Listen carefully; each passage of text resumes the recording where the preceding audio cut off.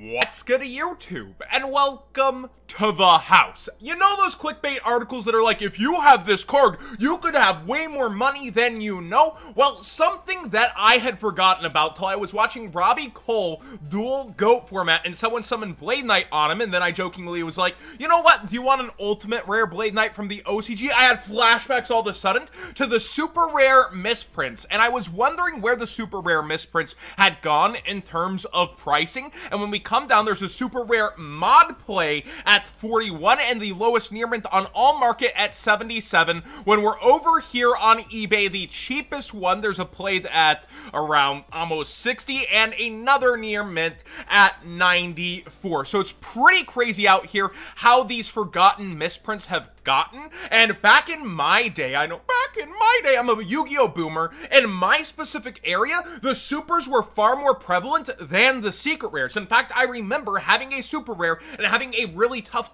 time trying to upgrade to the secret rare to the point that I couldn't do it with a fair trade. I'd be like, I'll do this in 5, and nobody would take it back in the day. So, depending on your area, I asked in the Misprint collectors group, do you guys remember these? How was it in your area? Certain people said they were all over, while other people said, I remember hunting the supers and I couldn't find them because I liked super rares, or that they were non-existent in my area. It may depend on area. I'm from North Texas. Somebody from Europe said the supers were all over there as well. So really just depending where the 10s were from and distributed, you might have had a lot of these and they could just be back there sitting in your collection and you didn't know you have decent money.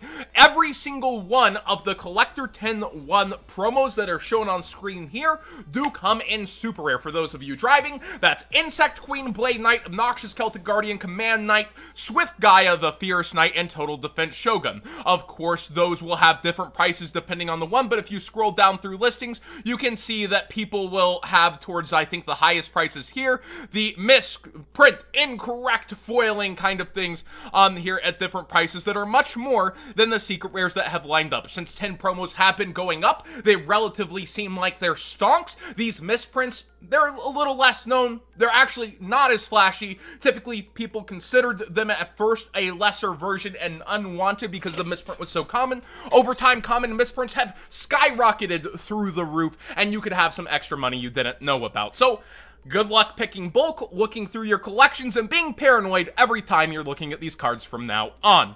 Ami now has the 5D Stardust Dragon Complete figure. This figure is pretty awesome. Yusei is back up for sale as well. If you didn't know there's a Yusei figure, it's been re-waved, so you have a chance to get it from Amakuni as well. There's only a limit of 1 per household. Well, there is a limit of 1 per household, I should say, over on Ami. They have one of the cheapest prices on it, so you may also want to shop around. This is Nippon Yason. Doesn't have the best track record with everybody from what I've read from reviews, but I've shopped with them many times. I've never had a personal problem, but it can be, if you're not familiar with Japanese shipping techniques, a lot harder to work with. So here are some Japanese sites that will be mailing from Japan to the USA. Keep in mind, heavy shipping charges on top for larger figures. This thing looks freaking awesome, though, when we're going through the glams. Oh, yes. And I can never stop from bringing you guys the figures instead of just the cards. Get to the cards, John. Well, I think this one is definitely worth featuring on Market Watch, and if it doesn't get rewave after rewave, it's gonna spike really hard. But the fact that this same company that is really unique to Yu-Gi-Oh figures is already re-waving their Yusei, I could imagine this also getting re-waved, so I don't know if I would invest for stocks rather than you want a really cool Stardust figure.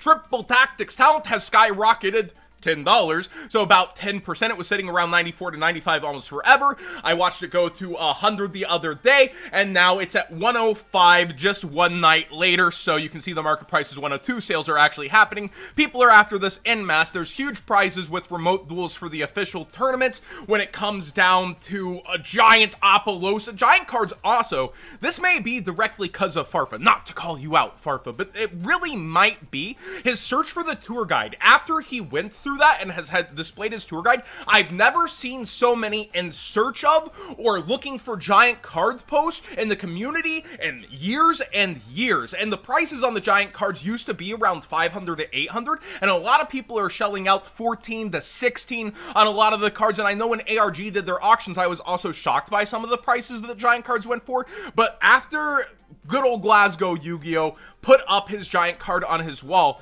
People have been really after giant cards, but that point aside, Remote Duels have pricing like that. People are wanting their physical copies of cards even with the Megatons on the horizon. There are ways for people to play Yu-Gi-Oh! And win ginormous prizes in official Konami events right now, and Triple Tactic Talents, definitely a card that as Rise of the Duelist continues to rise in price sealed, people are after. Speaking of Rise of the Duelist rising prices, Ice Dragon's Prison is now $25, and it was a low of $28 over here on TCG Player, but when I looked on eBay, I know the rare looks back and forth, it was 18 yesterday, now it's gone up towards 20 and does quickly rise to meet that price as well, while this one starts to cool down.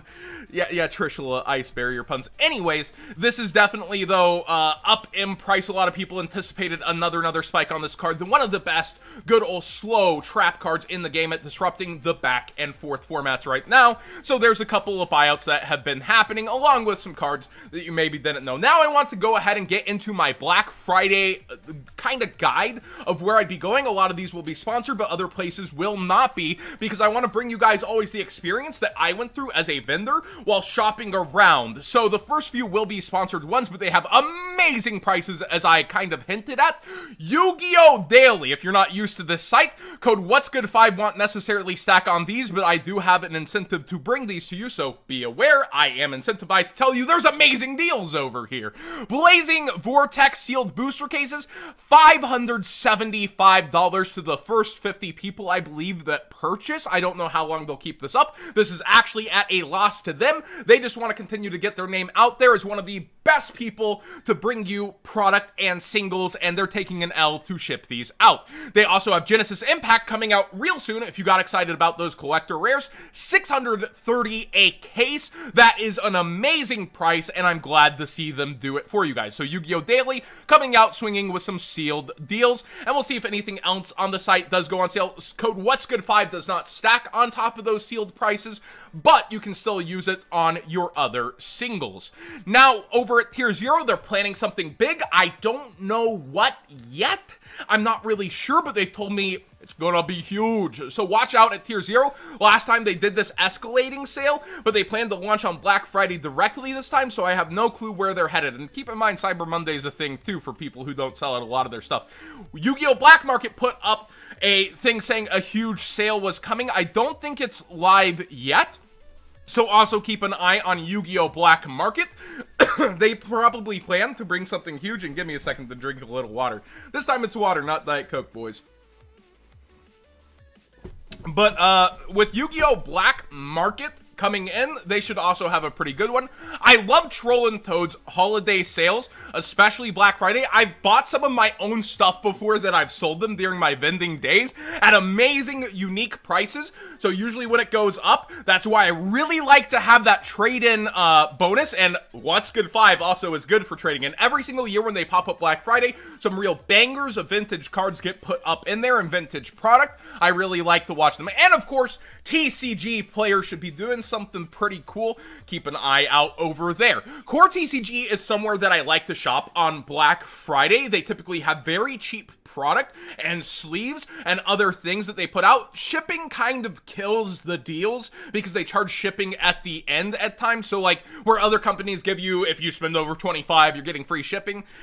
Shipping can kill a deal, so do keep that in mind with the cart at Core TCG, but they usually have some really awesome Black Friday deals. And then ARG already has a holiday sale live. I don't know what's left after their warehouse clearance, but ARG also, whenever they launch the Black Friday deal, there's usually some back stock of turbo packs, astral packs, other things that they've had forever for being in the game for so long that they just dig out. But they did do a warehouse clearance sale for their move. I don't know if it will be as much of a banger. There's usually discount codes and other stuff. These are all the places I typically shop Black Friday for Yu-Gi-Oh! Specifically. There's other places, of course, that I'll be looking for other things in my life, but this is a Yu-Gi-Oh! Channel. When it comes down to it, ARG and Core, they're not sponsors. I just want to shout them out because I genuinely have bought from them past Black Fridays, and they're interesting places to look. Everywhere else that is sponsored, I believe my codes will still stack, like code What'sGood5 will should work whenever you're buying here, except for Yu-Gi-Oh! Daily because they're so slash cut on their prices that it can't stack. But do check out checkout to see if things work anyways.